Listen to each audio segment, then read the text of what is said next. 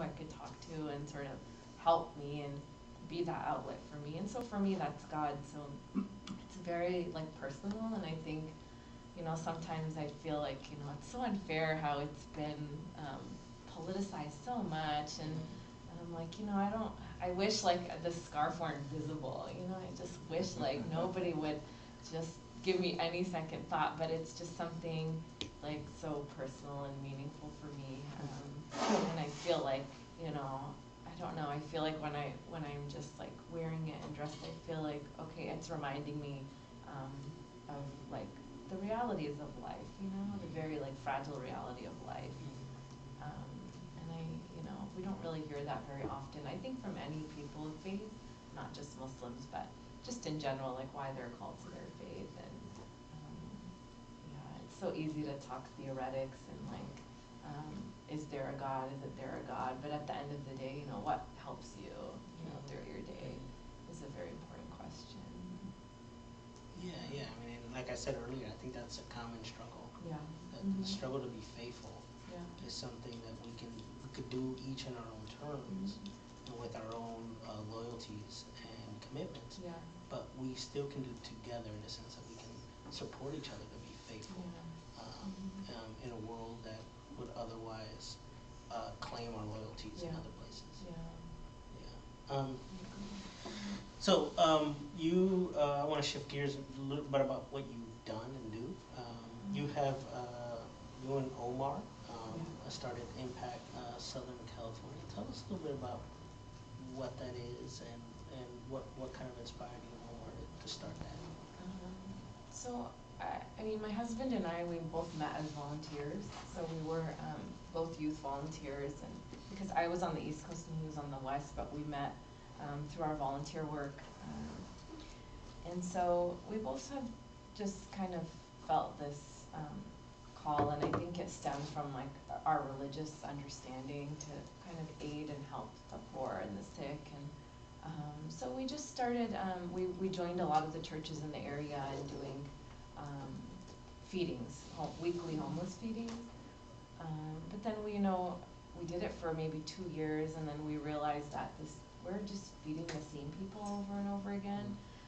So we just thought of a different, like, we were thinking about a much more wiser and better solution for the homeless in our community. And it's such a rampant problem in Southern California, and really in the nation. But and so my husband attended a conference, and it was in Upland in a church a couple of years back, but it was a conference that was about that talked about housing first. So the first solution for people who are homeless was to house them.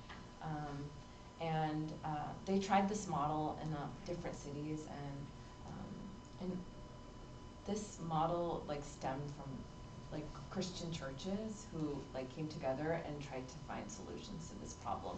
And it started in Denver.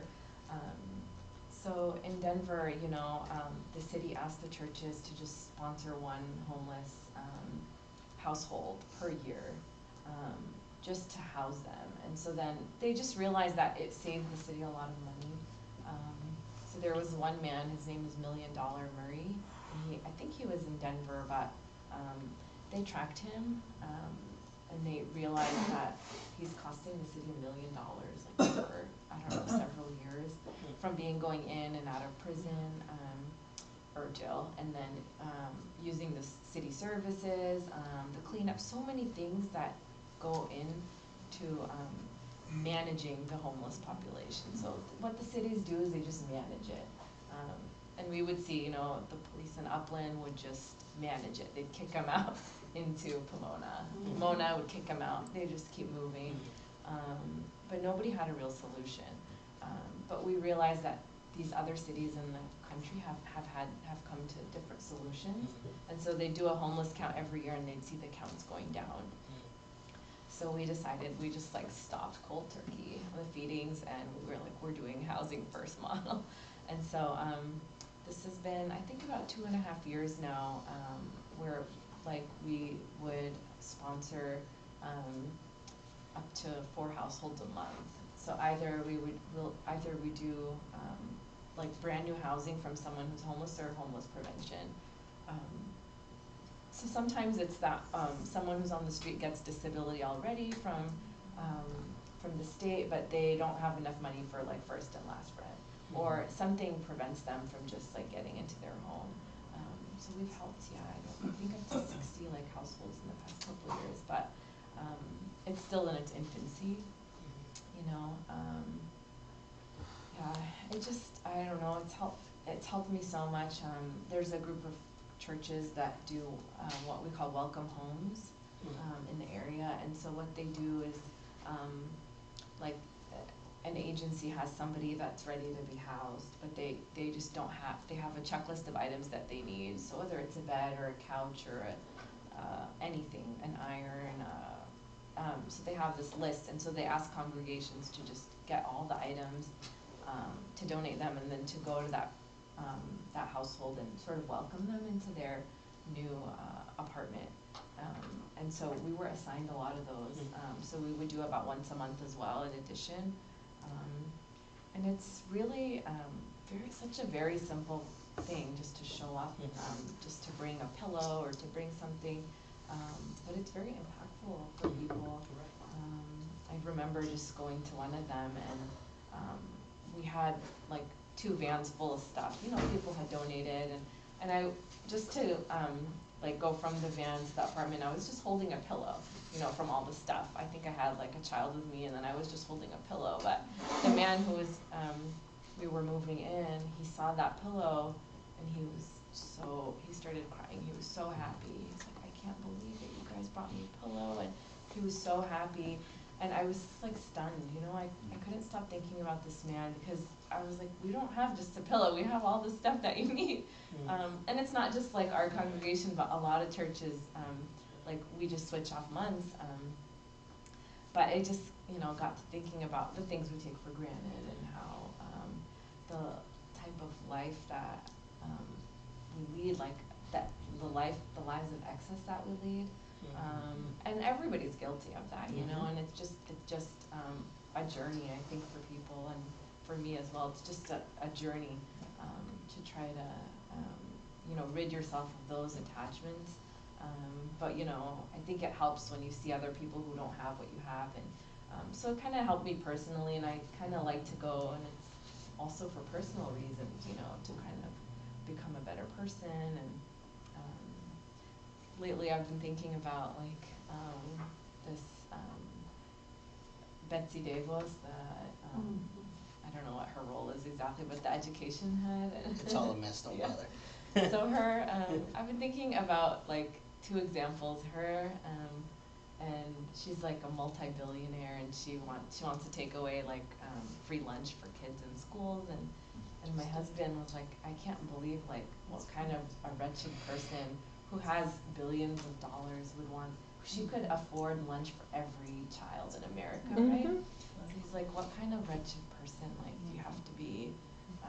And you feel you feel sorrow for that kind of person who is like holding on to their wealth so much that they can't let it go, you know, and thinking about like thinking they'll live forever, or they want to save it for their own kids, and but someone who could afford it, you know, and want to take it away. And thinking about her, and she calls herself like a Christian, you know, and then there's like in Chicago, Chance the Rapper, who's donated $1 million. And I was telling my husband, you know, he's so young, he's 23 years old. He could sit and say like, oh, you know what, I need this money until like, because I'm gonna still live a long life, you know, and I need to save my money, and if I have kids, but he donated $1 million, and he calls himself a Christian. So, you know, there are people who are, you can't put a label on it. It's just an attribute. It's a value. And he's a young man of faith, you know, and he could just go. You just know he's a man of faith, even if he wasn't labeled as a Christian or anything. You could see the real people who are willing to give up from what they have to put it for other people.